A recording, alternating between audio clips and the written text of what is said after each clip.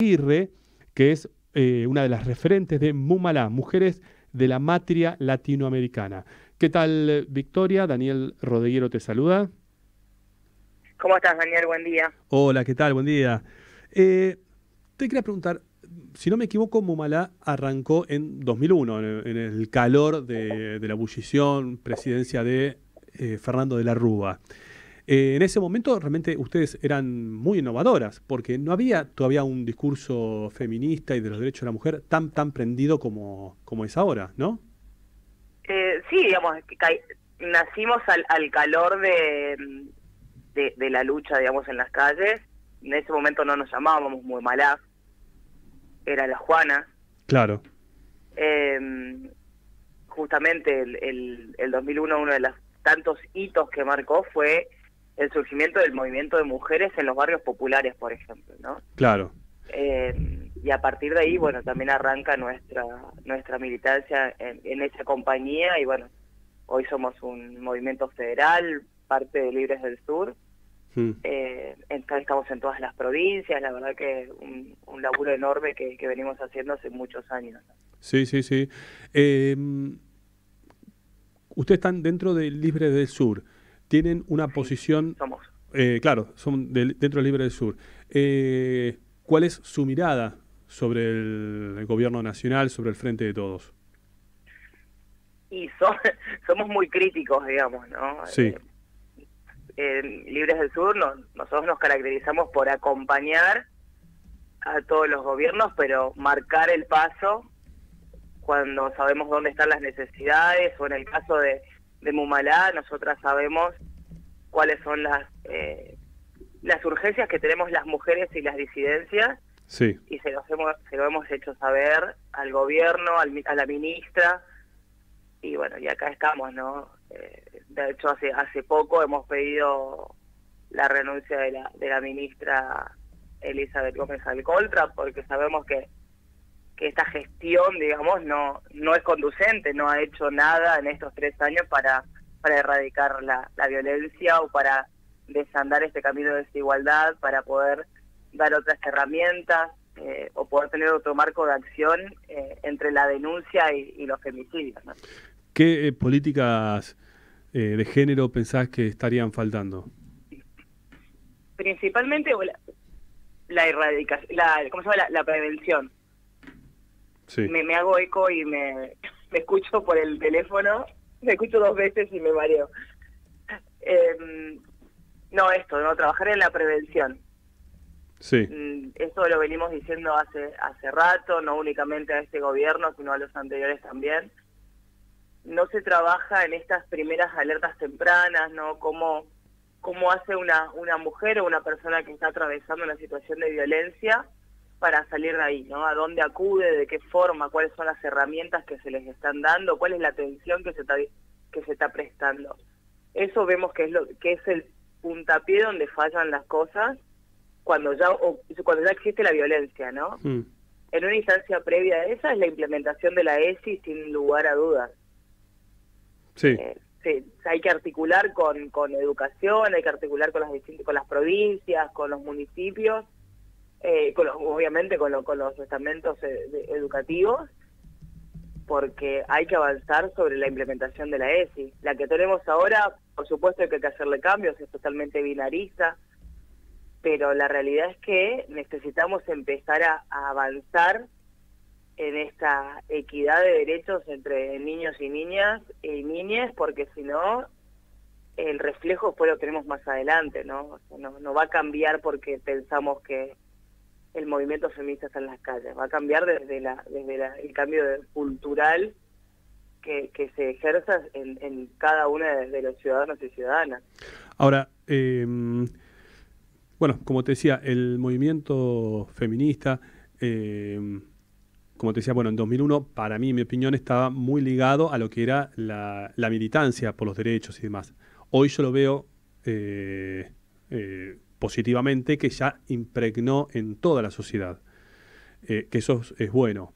Sin embargo, por ejemplo, hay un retroceso en distintos índices, ¿no? En caso de femicidios, por ejemplo, hay un retroceso, digo que estamos peor, a eso voy yo, ¿no? En realidad, sí. ahí yo creo, digamos, lo que nosotras venimos midiendo en estos 7 años de observatorio, es que no hay un retroceso, sino que lamentablemente hoy se visibiliza lo que antes no. Ah, claro. No es que de repente aparecieron los femicidas. Obviamente que sí, es cierto que hay un correlato de reacción, porque nadie quiere perder el poder, ¿no? Si yo voy y te lo disputo, vos vas a tratar de retenerlo. Entonces, obviamente, hay un movimiento feminista, hay mujeres que hoy se empoderan, hay disidencias que se empoderan, hay que exigen su lugar, que exigen respeto, que ponen límites, ¿no? Y en esa postura de límite seguramente hay un correlato de no querer ceder, ¿no? De rechazo, de contra, ¿no? Pero la realidad es que los números de femicidios se sostienen en estos 7 años. Sí.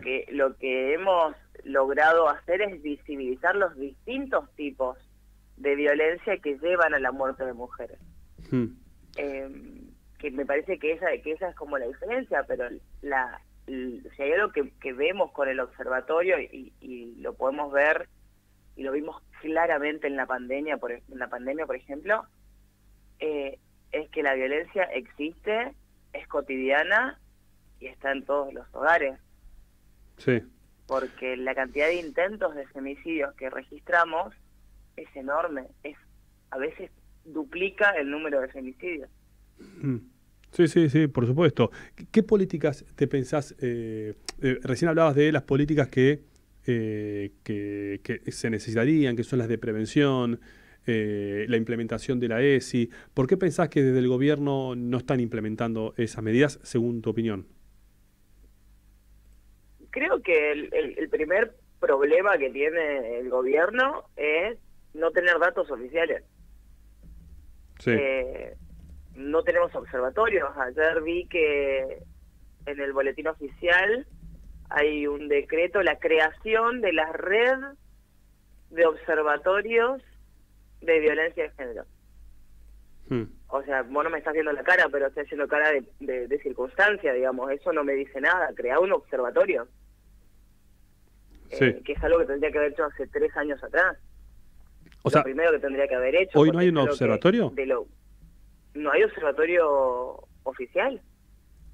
Sí. No hay observatorio oficial. El único observatorio que se toma como oficial es el de la oficina de la Corte Suprema, que saca los datos una vez al año y a mitad de año. O sea, por ejemplo, este año lo sacó en julio, los del año pasado. Nosotras sacamos en MUMALÁ, con nuestro observatorio, que es federal, que es militante, ¿no? Un observatorio que lo hacemos con las compañeras y les compañeros en todo el país. Sacamos todos los meses los datos de femicidio, Sí. los datos de violencia. ¿Y por qué pensás que el gobierno no crea el observatorio? Porque no quieren saber la verdad. No quieren poner sobre la mesa que tenemos una muerte violenta cada 23 horas. Porque Claro. se tienen que hacer cargo de eso. Sí. Porque eso son faltas de políticas públicas en un montón de casos. Vos tenés un 15% de personas que denunciaron a su agresor y sin embargo terminan en la estadística de femicidio. Según sus datos es de cada 23 horas, yo tenía que era cada 30, de cada 23. No, por eso, cada 23 horas es una muerte violenta de mujer. Sí.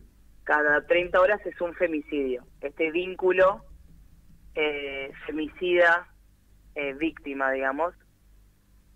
Pero vos tenés, por eso te decía, vos tenés un montón de otras muertes violentas. Tenés suicidio femicida, tenés muertes violentas por asociadas al género por economías delictivas, que es lo que está pasando mucho en Santa Fe, en Rosario puntualmente. Sí. Estas venganzas donde las mujeres que o que trabajan en los carteles o que hacen narcomenudeo o que son parejas de alguna persona que está asociada al narcotráfico, terminan muertas en una revancha, digamos. Claro.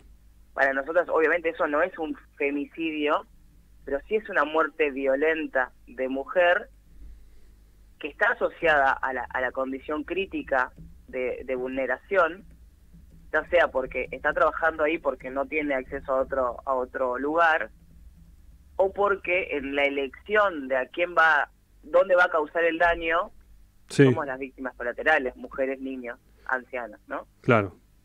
Victoria, para finalizar y agradeciéndote tu tiempo, ¿nos puedes decir si alguien está escuchando y quiere sumarse a MUMALÁ? ¿Cómo lo puede hacer? Estamos en todas las provincias.